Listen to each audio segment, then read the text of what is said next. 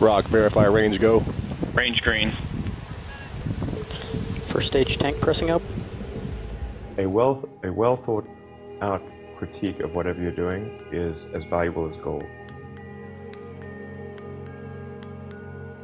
That third failure in a row, did you think, I need to pack this in? Never. Why not? I don't ever give up. I mean, I'd have to be dead or completely incapacitated. 8 weeks later, Musk bet the company on another flight. We have liftoff. And this time around, everything worked. Perfect. If that fourth launch hadn't worked, that would have been it. We would have not had the resources to mount the fifth. Successful entrepreneurs probably come in all sizes, shapes, and flavors.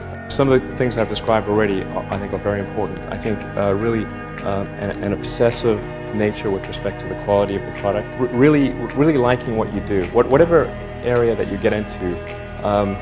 Given that, even if you're the best, there's always a chance of failure. So I think it's important that you really like whatever you're doing. If you don't like it, life is too short. When my brother and I were starting our first company, instead of getting an apartment, we just rented a small office and we slept on the couch. We had just one computer, so the website was up during the day and I was coding at night. 7 days a week, all the time. You just keep going and get it done. Put $90 billion, like 50 years worth of breaks into solar and wind, to Solyndra and Fisker and Tesla and Enter1. I mean, I had a friend who said you don't just pick the winners and losers, you pick the losers. I'm available 24/7 to help solve issues. Call me 3 a.m. on a Sunday morning, I don't care. But his bets have paid off.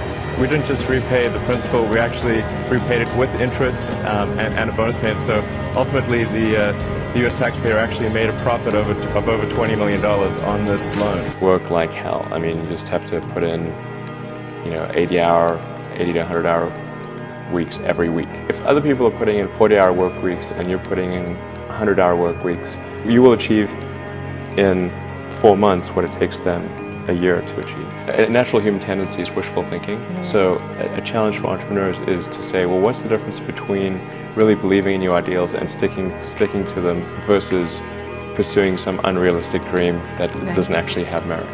Your product or service needs to be much better. It can't be a little bit better. So all those things improve the odds of success. I think my sort of drive to get it done is somewhat disconnected from hope, enthusiasm, or anything else. I actually just don't care about hope or enthusiasm, motivation. I just give it everything I've got, irrespective of what the circumstances may be.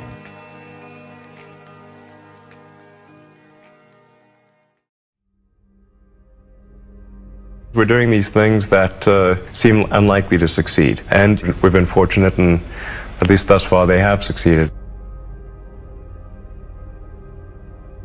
Creating a company is almost like having a child. So it's sort of like, how do you say your child should not have food?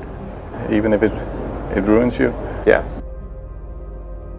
I remember waking up the Sunday before Christmas in 2008 and thinking to myself, man, I never thought I was someone who could ever be capable of a nervous breakdown.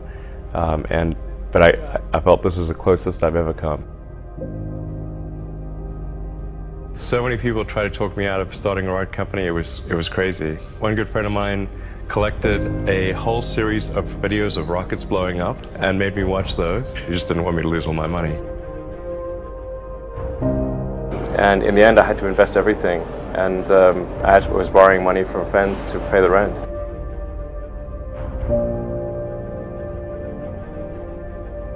What we'd like to do is to establish a city on Mars and help make humanity a multi-planet species and a true spacefaring civilization. That's the ultimate goal. I'm not saying we will do it, I'm just saying we're going to try. You had that third failure in a row. Did you think, I need to pack this in? Never. I don't ever give up. NASA called and told us that we'd won a $1.5 billion contract. If you need inspiring words, don't do it.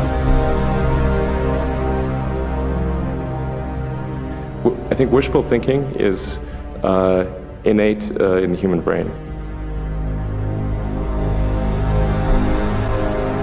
having civilization and life as we know it extend beyond Earth to the rest of the solar system and ultimately to other star systems. That's the future that's exciting and inspiring.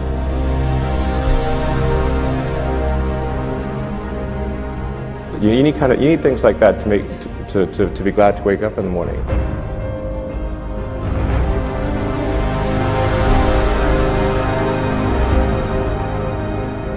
Life can't be just about solving problems. Like, there have to be things that are inspiring and exciting that make you glad to be alive. Ultimately, be out there among the stars. It has actually been a very difficult journey, I have to say. Yeah. Here is a path to do it, even if that path has a lot of danger associated with it, risk, and maybe it won't succeed. Why it's important, and even if the odds are that it won't succeed, it's worth trying to do it.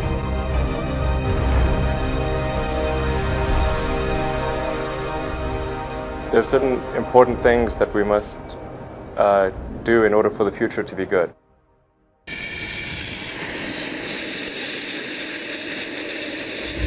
SpaceX has got 5,000 people, and I get a lot of attention, but they really did the work. It's an awesome team.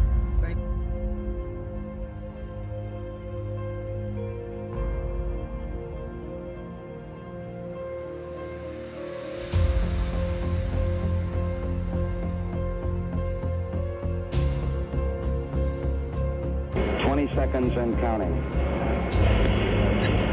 T-minus 15 seconds. Guidance is internal. 12, 11, 10, 9. Ignition.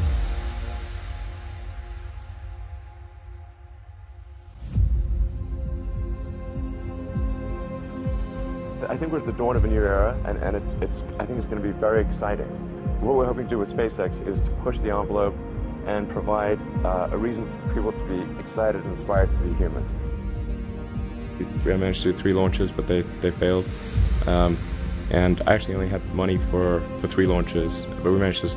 That was the original plan. Well, after 3, if we haven't succeeded, well, you know, maybe that should be that's it.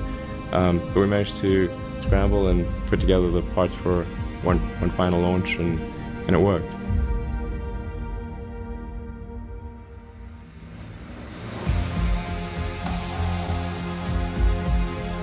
Every now and again, the little scrappy company wins, and I think this will be one of those times.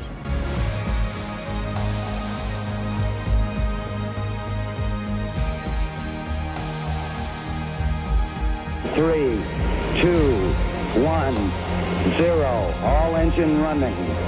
Liftoff. We have a liftoff. 32 minutes past the hour.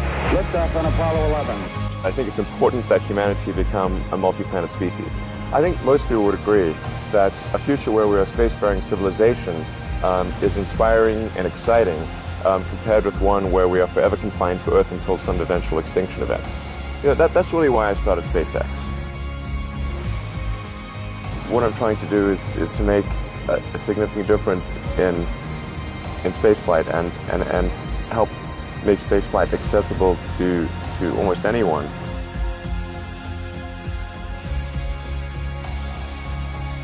When something is important enough, you do it even if the odds are not in your favor.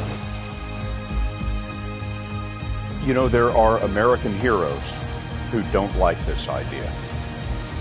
I was very sad to see that because those guys are, yeah. You know, those guys are heroes of mine, so it's really tough. You know, I wish they would come and visit and see the hardware that we're doing here. And I think that would change their mind.